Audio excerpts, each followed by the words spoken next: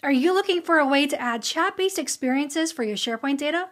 Well, you should check out SharePoint Agents. With SharePoint Agents, you can enable your users to get answers fast in a conversational experience. This avoids everyone from having to go hunt through your SharePoint site in nested folders to find the key information that they're looking for.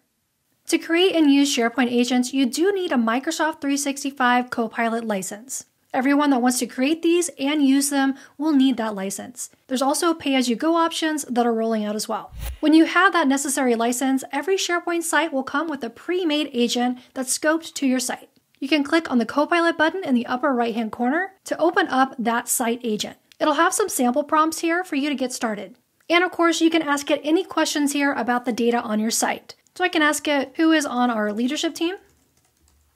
And it will search through all the information on the site, whether that be on site pages or within files in a document library, and return an answer here. And it's going to cite the sources of where it got that information from. We see we have one reference, and it got that right here from the onboarding homepage. But of course, this isn't all we can do with SharePoint Agents of using this default agent that we get. We can create our own custom agents. So say I wanted to create an agent that only answers questions about specific files or specific document libraries or even pulls in information from other SharePoint sites. I can do that by creating my own custom agent. Let's go over to our document library and we'll see how to create a more targeted agent for specific documents.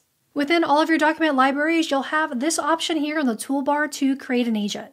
In this case, this agent would search anything in this document library, but I could be more granular. I could select specific folders or even files within the folders. So if I were to select just the sales and marketing folder and then choose create an agent, it's going to target only that specific folder as a knowledge source for my agent. But I'm going to go back and we'll create an agent that's targeted to everything in this document library. So I'll choose create an agent and then we'll just first go ahead and open up this agent to see what we get out of the box. So it's going to open up that Copilot panel on the right-hand side, and we'll have our new Documents agent. Now, if we click this drop-down, we can toggle back and forth from the onboarding agent that we have, the default one, that searches everything on the site, and this particular Documents agent. So I can ask it something like, what health insurance do we have? And that's information that should be here in our HR and policies folder in one of our documents, and we'll see if it can find that information. And there you go, it's replied with the information of what plan options that we have, again, with the reference here to our benefits overview, which is a PDF stored in this document library. Now, if I want to, I can customize this agent even further. So with the Copilot tab open, I can click on these three dots, and I can choose this edit option and go to the back end of this agent to make some additional configurations. I probably want to change the name because Documents agent isn't very descriptive. So I'll just call this Onboarding Docs agent. We could change the logo if we want to. It's going to default for your SharePoint site logo, but we could override that with anything that we want. And then we have a description that it fills in by default, but we can customize this as well. So I'll just say based on content from our onboarding documents. And then you'll notice we have a few extra tabs. One, we have the Sources tab. So if I want to add additional information here, this is where I would do that. So right now it's only using this particular document library as a knowledge source to pull information from. But as you can see, not only can I add additional document libraries, folders, or specific files, I can also reference other SharePoint sites. So we're talking about referencing other sites here, so this is probably a good time to mention how permissions work with these SharePoint agents. It's only going to return information from those sites and files that you have access to. So make sure as you're referencing other files, adding in other SharePoint sites, that you and anyone that will be using this agent has the necessary access to those sites and files. I'm going to leave this as is because all of my information is stored in this document library for this particular use case. And then let's take a look at this Behavior tab. This is another thing you'll definitely want to update. A few things that we can update here is first the welcome messaging. You'll notice when we initially loaded up that agent in the Copilot tab, it had a default message for us, and we can customize that here. So I can just tweak this and say welcome to the onboarding agent. And then we can also customize those starter prompts. The ones that we have here aren't really specific to our use case, so I can override these with some common questions that people might ask this agent. So I'll put in one for what healthcare benefits do we get? Maybe another one for what products do we sell? And maybe another one for what trainings do I need to take? And then finally, you'll probably want to customize the instructions. It comes with some very default instructions here, letting the agent know that it needs to provide accurate information about the content and reply in a formal tone. That's a good starting point, but we probably want something more specific here. So I've written out some more detailed instructions that I'm going to paste in here. And a good format for these instructions for your SharePoint agent is to start by defining the role. The role for this agent is to assist employees of April's Acoustic Cafe with onboarding related questions using information exclusively from the SharePoint knowledge source. So that's another thing I'm doing here, is making sure that it's only returning information from the knowledge source that's provided. Then I'm going to put in the specific task. So what exactly do I want this agent to do? So provide accurate and concise information about company policies, benefits, IT resources, training, and other onboarding topics. Another thing I'm doing is asking it to ask follow-up questions if necessary. So rather than just getting stuck if it can't find something or it's unsure what you're asking, giving it that permission to ask follow-up questions and use that data. And then finally, when you're writing out your instructions, also provide it with rules. Are there any boundaries that it needs to act within? So the rules for this are, again, to only use that approved SharePoint source and don't provide any information outside of that. Another thing I'm adding here is if the question is unclear or it can't answer, instead of giving a generic, sorry, I can't answer that, give them a more specific message asking them to escalate to this email address. Now, before we move on and save this, I want to point out one more thing, and that's this button here to add advanced customization in Copilot Studio.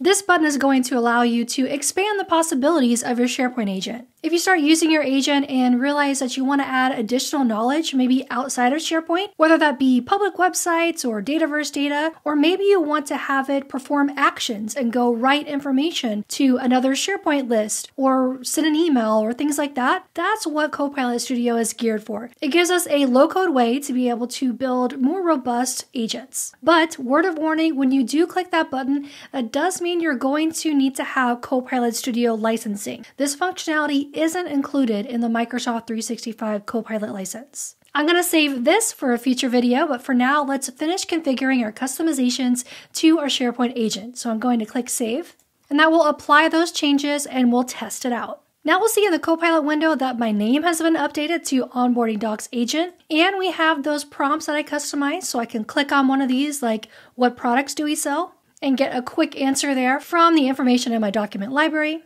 So there's a quick summary of the type of items we sell with a reference to our menu and recipes. And I can ask additional questions like, what software can we use? Now it's helping us get those quick answers. So you might have noticed after I created this agent that a new file showed up in our document library. So all these agents that you create are going to show up as a .agent file. And the great thing about this is that means you can treat this just like any other file in your document libraries. So if I want to easily manage access, I can just click on the Share button, see everyone that has access, and add additional people. The other cool thing about it is we have version history just like every other document.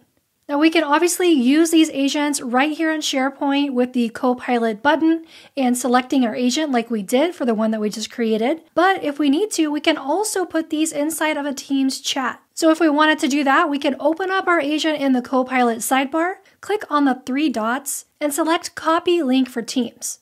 Now this does only work in chats. It's not going to work in your channels, but you can just paste in that link in the chat of your choice, and then you'll see this Add to this chat button. And now we'll see this message that the agent is here, and now I can start chatting with it. So there are those sample prompts that we put in. I can ask it what trainings do I need to take, and we can just reference the agent in the chat. And we'll see it actually reply with that fallback message that I customize in our agent instructions. Another thing you can do is customize how your agents that you build show up. So this Onboarding Docs agent that I created right now is showing under this recent heading, but if I wanted to promote it and make it available and pin to the top, I can do that. So let's talk permissions for a bit. If you want to be able to create your own agent, you will need at least edit access in your SharePoint site to be able to do that. And if you're an administrator, you have even more capability, like the ability to promote and approve certain agents. So if you want a different agent that you build and customize to be the default agent rather than that one that's automatically created for you, you could do that. So if I want this Docs agent to be our default experience, since I'm a site collection admin, I can click on the 3 dots in our Copilot window here, and I can choose to set this as approved. When I do that, it's going to move this to the Site Assets folder. So I'm going to click to confirm that move to promote this to an approved agent. And now if I open back the Copilot window again, we'll see that that agent is now listed in this approved for this site bucket. But if I want this to be the default experience, I can select our agent again, click on those three dots,